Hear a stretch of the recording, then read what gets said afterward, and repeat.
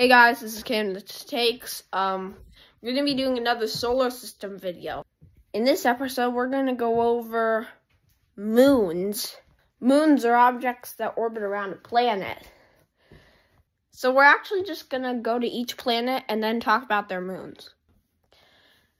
First is Mercury. Mercury actually doesn't have any moons. It's too close to the sun's gravity, so even if it did had a moon, the sun would pull any potential moons away from Mercury because its gravitational pull isn't strong enough. Next is Venus. Venus doesn't have any moons. It's either probably because, just like Mercury, the sun would pull any potential moons away from it, or maybe it had one a long time ago, but crashed into it, causing it to not have life. Next is the Earth. As we know, the Earth has one moon, which is the Moon. It's the 5th largest moon in our solar system, and it helps control Earth's ocean tides. Next is Mars. Phobos and Deimos, which are strangely both a regular shape and not round like spheres. Compared to asteroids, they're almost identical, which means Mars probably captured them from the asteroid belt. Unlike Mars, which is a Roman name, the moons are Greek names. Phobos means fear, Deimos means terror. Next is Jupiter. 95 moons orbit around Jupiter, but there are potentially more hiding. There are so many moons, we can't go over all of them, so we'll just go over the biggest, which are named the Galilean 4. Ganymede is unique because it has its own magnetic field. It can have an internal ocean that can contain more water than all the Earth's oceans combined. It's the largest of the Galilean 4 moons. And it's the largest moon in the solar system. It's actually bigger than the planet Mercury. Callisto is the most heavily cratered object in the solar system. And it's actually slightly smaller than Mercury. Europa's surface is covered in ice, and under its icy surface, it can have an internal ocean that has twice as much water as all the Earth's oceans combined. Io is the most volcanically active object in the solar system, and the sulfur on its surface makes it colorful. Next is Saturn. Saturn has 146 moons, and already some are Pan and Daphnis are shepherd moons, which means they're orbiting around the ring system of Saturn. And Titan, which is Saturn's largest moon, and it's the 2nd largest moon in the solar system after Ganymede. And it's the only moon to have a substantial atmosphere. Its atmosphere is mostly made up of nitrogen and has small traces of methane. This atmosphere is 4 times as dense as the Earth's. And it can have an internal ocean of liquid rivers of methane and an internal ocean of water. And where there's water, there could be life. And just like Ganymede, Titan is larger than planet Mercury. And at Enceladus southern pole, the Cassini spacecraft found something interesting. Water vapor gases blasting into space. So that means the moon can have an internal ocean of liquid water. So that means there could be life there too. Next is Rhea, which is Saturn's 2nd largest moon after Titan. And it can actually have 3 rings around it. The moon is made up of 3/4 of ice and 1/4 of rock. And Mimas has this huge crater from an impact that almost split the moon in 2 pieces. And this huge impact crater actually makes it look a lot like the Death Star from Star Wars. Next is Iapetus, which has a color pattern, one side is dark and one side is light, and this color pattern makes it look like a walnut. Hyperion has a flattened shape, which makes it orbit chaotically around Saturn. Next is Uranus.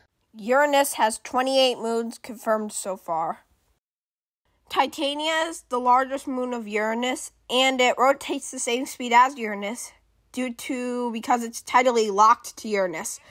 Oberon is the 2nd largest moon of Uranus, and it's the reddest of Uranian moons. And it's also the most heavily cratered Uranian moon. Ariel is the brightest moon of Uranus. Umbriel is the darkest moon of Uranus. And Cordelia and Orphelia are shepherd moons of Uranus, which means they orbit around the ring system. Miranda is the 5th largest moon of Uranus, and this moon has cracks 12 times steeper than the Grand Canyon. Next is Neptune.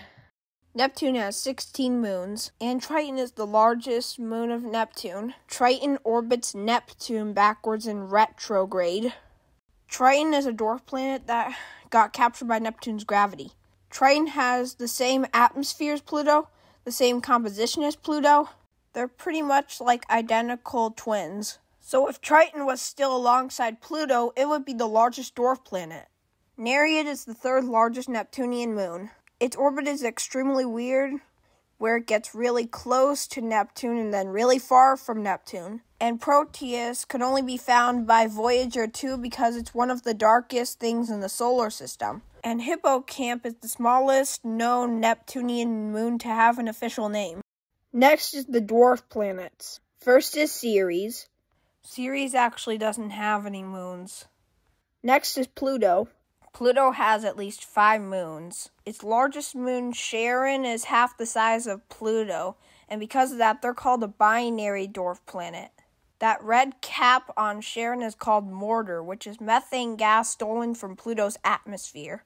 Hydra is Pluto's outermost moon, and Kerberos, Nix, and Styx were found by the Hubble telescope and James Webb telescope because they're small and oddly shaped.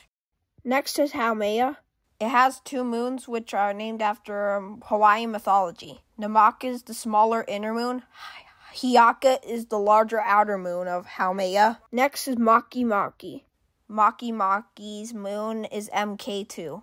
It's very hard to find because it's 1,300 times more faint than Makemake. Next is Aries. Dysnomia is a red-colored moon. And just like Pluto and Charon, it's a binary dwarf planet with Aries. Now are some dwarf planet candidates. First is Orcus. Vanth is red unlike Orcus, so it's probably a captured Kuiper Belt object. Next is Quorer. Weywot has an eccentric orbit around Quorer. Next is Gunhondima. It has a small moon, Go-Iku, which is one of the rarest TNOs discovered. Next is Varuna. It might have a moon named Varuna 1 because of light fluctuations. Next is 2003 AZ84. This is believed because it rotates slow compared to other egged objects, which is probably caused by the moon. Next is 2013 FY27.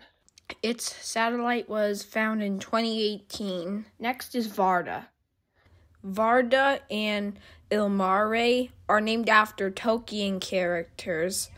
Next is Sedna. Sedna actually has no moons. Next is Rhea. Rhea's 1 moon is actually quite large compared to it. Next is Salacia. Actea orbits Salacia every 5.5 days. The last one is Gonggong. Gonggong's 1 moon, Xianglu, along with Gonggong, are named after Chinese mythology. And just for kicks, we'll go for Planet 9. We don't have evidence of finding moons because this planet is only hypothetical. Now we're going to go over some asteroids. First asteroid is Ida.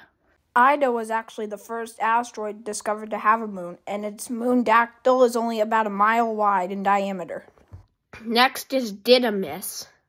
The moon Dimorphos was actually affected on its orbit by the DART spacecraft. Next is Florence. Florence has 2 moons. The inner moon orbits it every 8 hours. The outer one orbits it roughly every 22 to 27 hours. Next is Sylvia. Romulus is Sylvia's outer larger moon, and Remus is the inner smaller one. Next is 1994 CC. This asteroid is tiny, but its moons are even tinier. Their names are Beta and Gamma. Next is Electra. This massive asteroid is the first quadruple asteroid, which means it has 3 moons orbiting around it. Next is Cleopatra. They're named after the 2 daughters of the famous queen in Egypt, Cleopatra. Cleoslene and Alexelios are the names of the 2 moons. Hope you enjoyed this moon video. But just so you know, we can't go over all of them yet because there might be some more that are found in the outer planets, and there are over 500 moons orbiting asteroids in our solar system. And did you know that rarely some comets can have moons? So we'll go over that in the future.